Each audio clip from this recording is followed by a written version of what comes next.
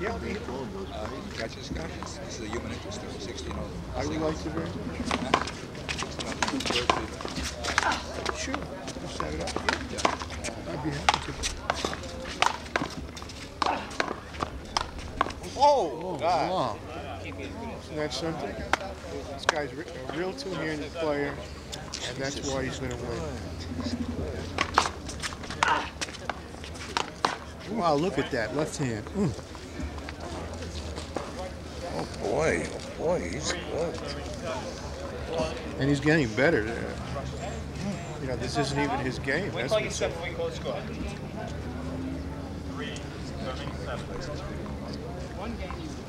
Well, he's adapted. Actually, he told me that when he was a kid, he played one wall in Los Angeles. So it isn't entirely strange to him. I was thinking between Jimmy Jacobs and Stevie Sandler. They put each other left against two. They shoot each other around. And they get. I think Jimmy Jacobs took this.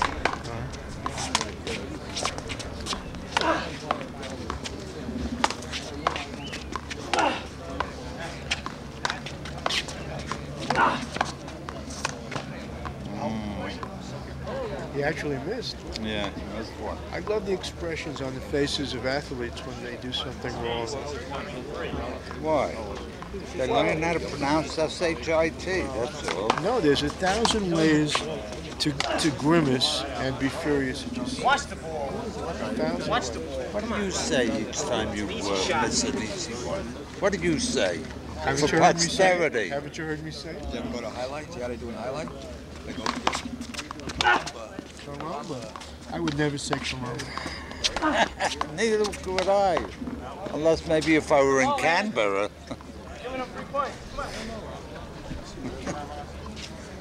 Isn't that a large mouse? Oh. The hell is he thinking of? I don't know. He's probably thinking. I'll tell you in a minute. And a goodie. He's probably thinking, I'm going to have one from column A and one from column B. I'll get 3 fortune cookies. What's a large mouse? Outside of an agouti. Also the raincoat. Also the raincoat. The raincoat. How about the blazers? Who's got blazers? Yeah, Navy blue blazers. I like it. It's made out of Suki sales program. He read Sylvia once I went to a testimony thing. He said, were you the guy wearing them blazers to the testimony thing? He's trying to be a wise man. Got a big Howie wise man. Yeah, he's funny. But it's always against you. Yeah, right. Come on, sure. Right, both. You know, he gave me an anti-Semitic. He's half Jewish. He's half Jewish. Pull it out, baby. It's a big secret. Good umpire. You look like a rookie. Good dress. Now, I would never make a sound like that if I was playing. Yeah. Well, what's that tennis player that's well Monica Seles? I suspect his sexuality. Yeah, wake up over there. If a woman plays tennis like that, what does she act like off the floor?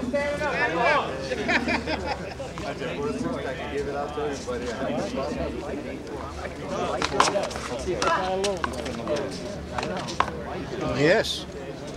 But you know, he has no way of dealing with Tati Silveyra. That's what it comes down to. No, don't do it. Schmuck.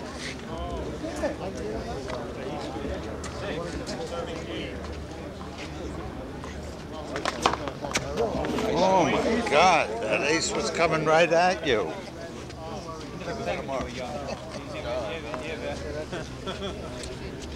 Okay, Tati is really doing a number. Oh, good. That was a great serve, even if it went out. These guys from you? These guys, he and there are 3 other people headed from California. Yeah, the guy that played with Howie Eisenberg was from California. Yeah. Oh my God. Howie, win or lose? Is that the point? Yeah, he played with me. That's the guy. Yeah, they beat him. They won. The guy with the sweat shirt next to the black guy. That's Jason Zayel. Howie won that doubles game? Yeah. Doubles match? He did? This guy supported him. He supported him, or he... That wasn't... Harry should be there.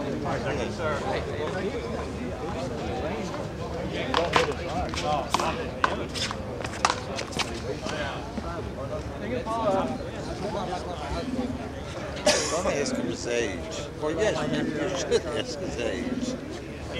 I don't even ask animals their age. That's because they don't answer. They don't know their age. I'm very civil to everybody and everything. What's uncivil about asking a female her age? Actually, I'll tell you the truth. I don't want to know anybody's age. It's only because you're getting along in years, right?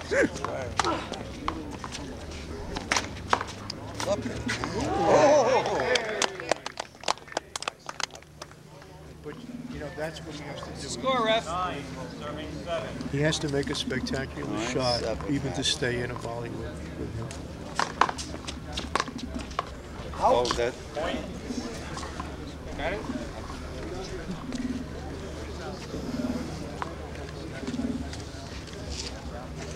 You want to see what they're going to do on TV? Drive up to the station. Honestly, it's up to me. No! Give me a 3 points. Come on. What is he worried about? He's losing. But he'll recover.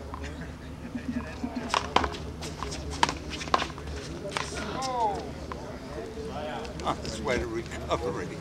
See, it's a He unforced gave away error, 3 points. which Freddie makes a lot of.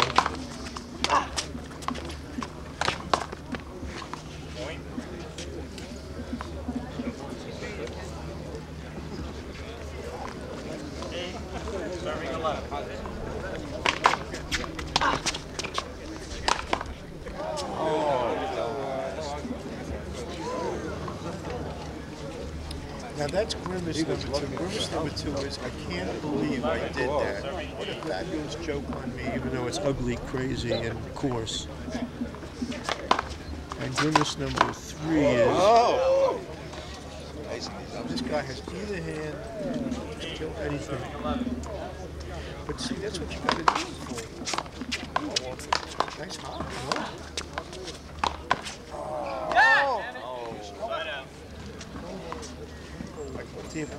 I love to hear people cursing in California accent. It's so exotic. It's supposed to be very low key in California. They have a different style No, I went to the of racetrack. Venus. No, the racetrack in California. Yeah. Usually scream at you when you're on the line because, come on, we're going to get shut out. They don't scream at you. They get shut out. It's because if they see anybody who's on their feet and who's not in a car, they think it's a miracle. Oh. Side out. I'm sorry. Left turn. Left turn.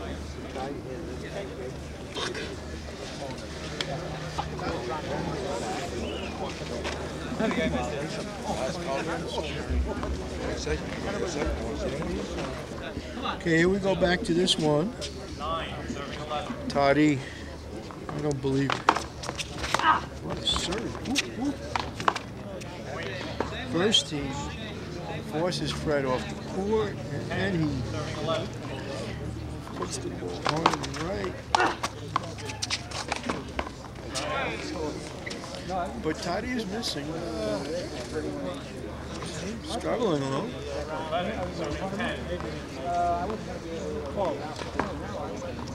Let's bet on it, man. I wouldn't do that.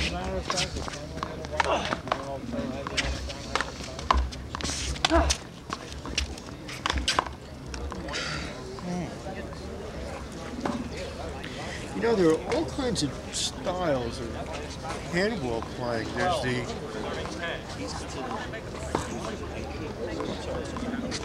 There's the Fred Silva style, you know, of it's kind of like a very dogged style.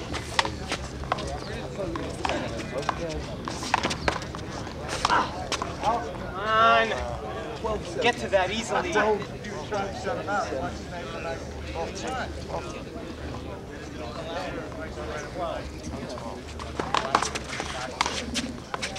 I'll find you, don't worry.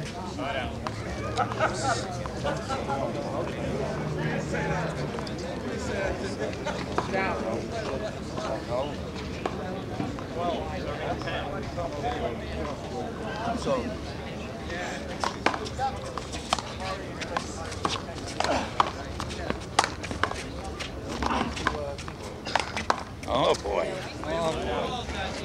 Oh boy.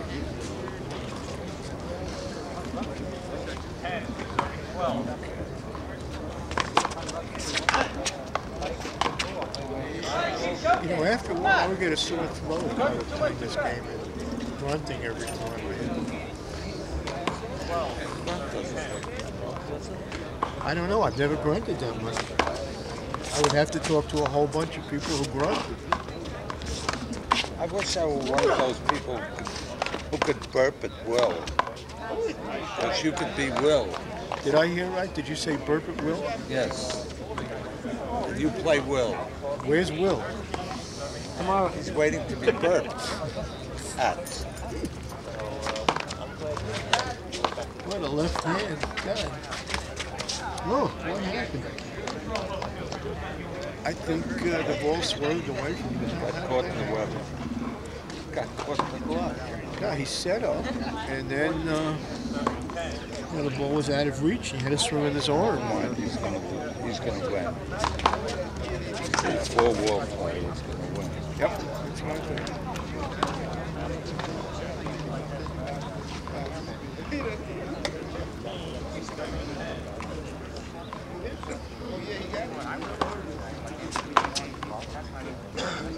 Nice serve punch, you know, that Wow. Fred has there. Though. That was a point? No. Yeah, you're expecting it over to the left. And, you know, he didn't execute it all that well.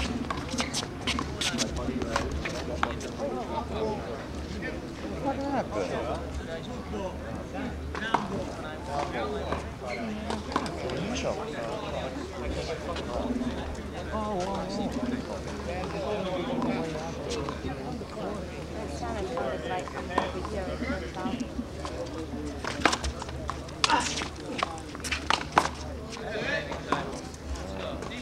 Well, he has got a strategy. He's trying to lift the ball. He's trying to get Tati off the short line. That's something.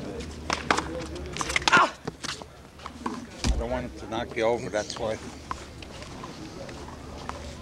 It's very dangerous to shoot these games, folks. You could get killed out here. Oh, that's...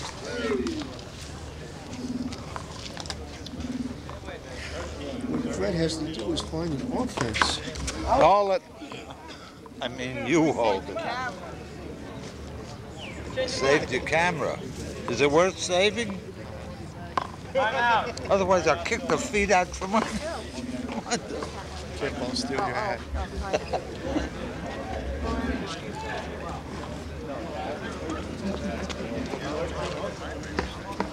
Okay, folks, it's a timeout. I guess we'll take a timeout also. Here we go. Fred Sylvia doing his number.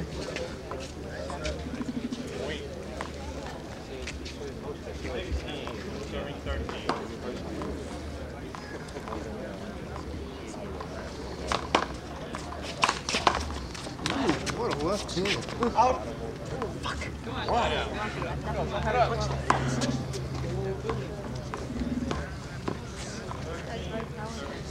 Okay, Tati's behind, 13-16. Nice serve, huh? First time I saw that serve. Second time I saw it.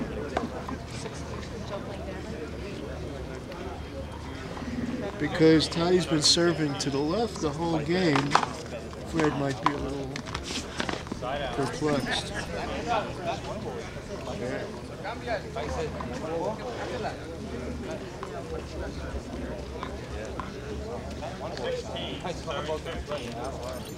Okay. Fred's going to come at him now. He's definitely of a fragile emotional disposition today. That was an odd return by Tati. Fine.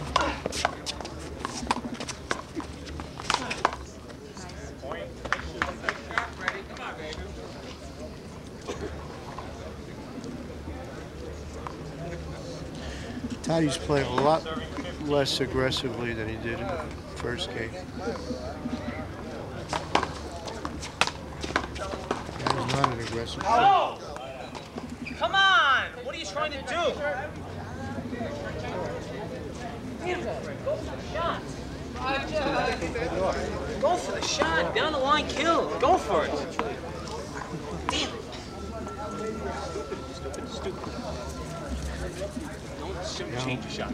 Handball players are sometimes two people. Fred Sylvia is one of them. You can listen to Fred Sylvia number 1 talk to Fred Sylvia number 2. They look the same.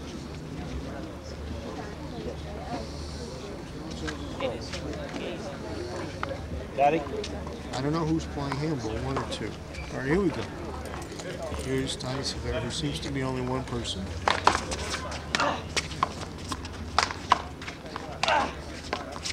Good left hand. You drive the ball to the shoulder of Fred Sylvia, make a move, and he's not going to return the strong. Wow, okay, beauty. Some serve by Tati. 17. Ooh.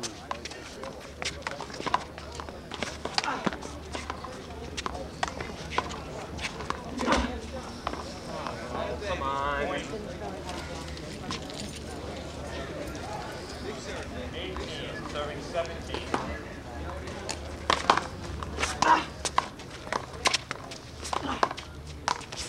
Out. Folks, there we go. 17.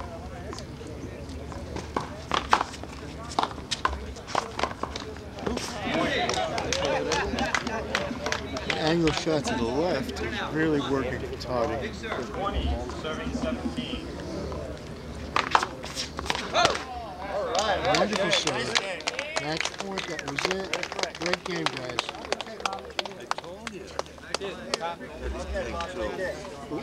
I told you that he would take. Okay, folks, I don't know.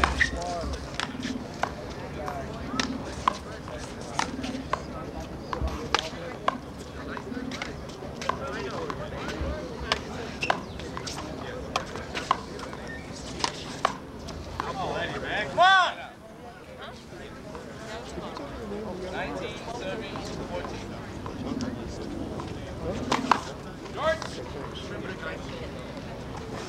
I gotta find out the name of the other player if I'm going to announce this guy. They told me overall. Overalls. I can't say that on television. Overall. Archibald. Okay, folks. Archibald. Archival. Archival. Archibald. Oh, I remember them. The Albanian Archibald. Sure. What's his first name? Eddie. A likely story. Okay. Okay, folks, it's Eddie Archival against Robert Sostre. Sostre means Taylor in Spanish. He's our Robert Taylor. Is there one game finished? And they just walked away. That's it, folks. Hope you like it. Okay, folks, we're in the second game now.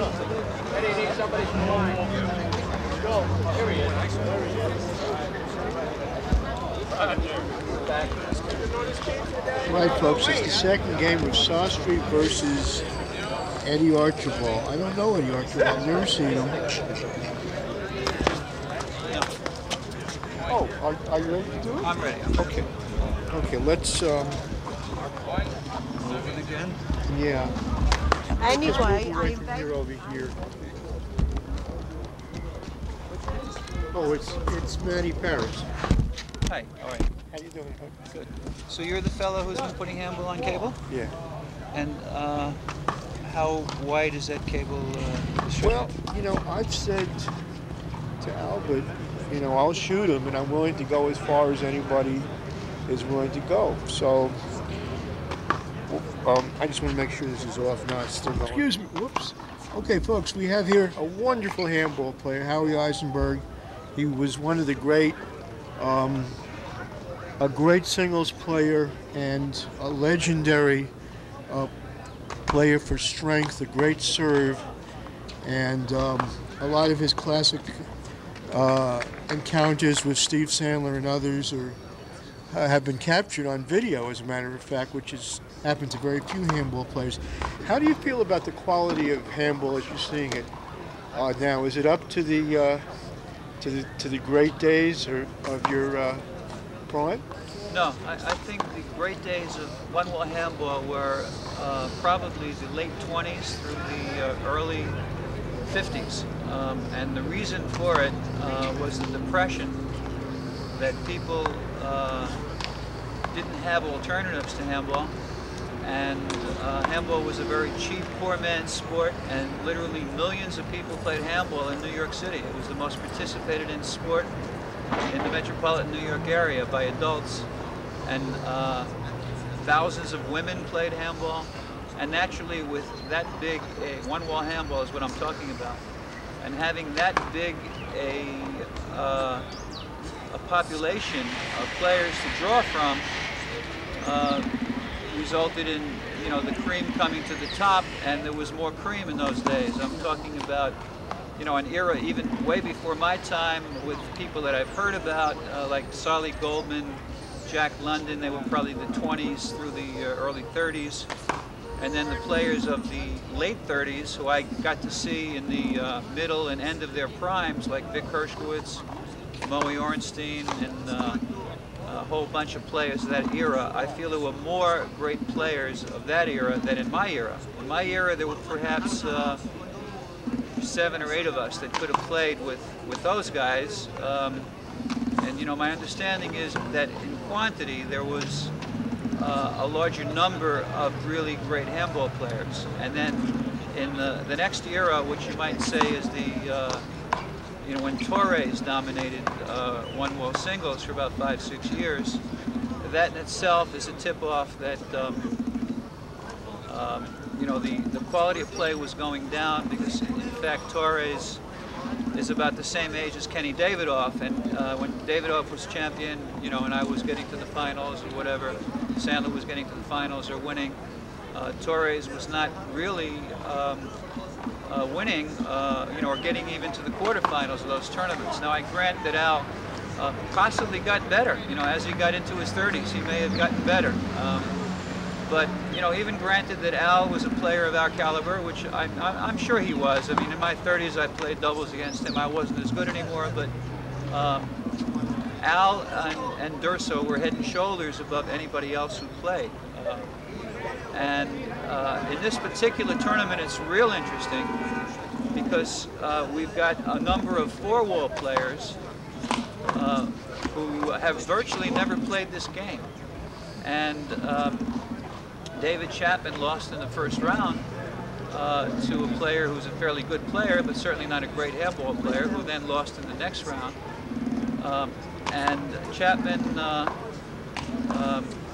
doesn't play one wall, doesn't really have the skills for one wall, because one wall is a game where you need to actually hit the ball hard. Hitting the ball hard is a tremendous asset in one wall.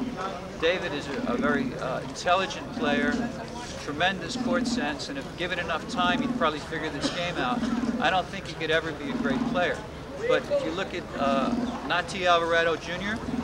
and Tati Silveyra, both of whom are now in the quarterfinals, and Nati has played a total of 3 times, I believe, before he came down here. And then Tati played about 5 or 6 times. I tried to teach him some in California, you know, some of the strategies of one wall and some of the effective shots. Those guys could be great one-wall players if they played. I mean, they actually have better equipment than I did. They both have super opposite hands, and Nadi Jr. for one is faster than I was. And Tati has tremendous power with both hands. Runs very well. They both have real good stamina. So these guys could be great one-wall players if they played, but what's going to happen is they'll go back to California and play mostly four-wall and some three-wall. So for a long-winded answer to your question, I believe the caliber of play has gone down. I have not seen Maisonette play. I understand that he's a tremendous handball player. He did win the singles the last 2 years. He won the singles last year, the doubles the last 2 years. So I'm sure he's a really quality player.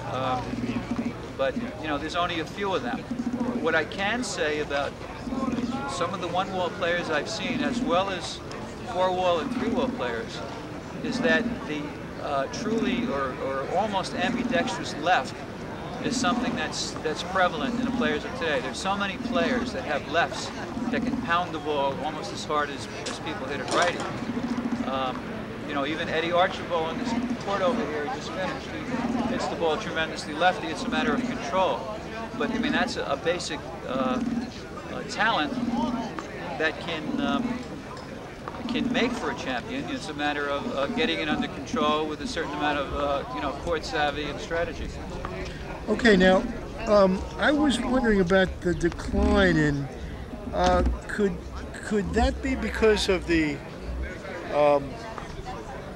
lack of ability to learn how to use anguish and pain? I talked to Tati, and I know he went through some pretty heavy emotional times in his early adolescence, and I suspect that some of the ferocity that he has as a player has come out of a focus of those primal energies, and I wonder if the affluence of the last half of our century has deprived a lot of people of access to those energies. I think the affluence has resulted in people playing other sports. They play tennis, they play golf. I don't think it's a matter of being hungry like the old fighters, and frankly, I don't know what Tati had to say about his early beginnings affecting his will to win, but Tati certainly doesn't have almost the meanness that we had. It was a war when we played. Tati is a gentleman on the court, and I can't ever presume to take that title, in my competitive days, and even today playing. I'm certainly not a gentleman on the court. It was, who knows what psychological reasons drove me that way, but I don't really think it had much to do with affluence or being poor. I happened to grow up in a lower middle class income family, but handball was the milieu. I was very competitive. My nephew was a great athlete. We were always competitive with each other and competitive with whatever sport we played, and handball was the sport. When we played handball, it was a war. Tournaments were not fun. They were wars. So you were a warrior. I guess so. It sounds like an aggrandized description, but it was not this, excuse me, Alphonse and Gaston stuff that you sometimes see today. Less so in one wall than in four wall. Right. I have the impression that in four wall it's so hard to get on a court, and almost anybody can walk on a one wall court.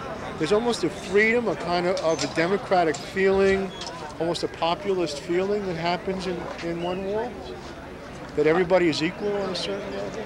I don't know about equal, but it is, I much prefer being able to come down to a park and being able to get a game at my convenience rather than arranging a game, and that is the case with one wall, as well as three wall. I play three wall in Venice Beach, and I think that the ethos in outdoor games is more rough and ready. And, whether it's Sydney, Australia, or Detroit, Michigan, where they play three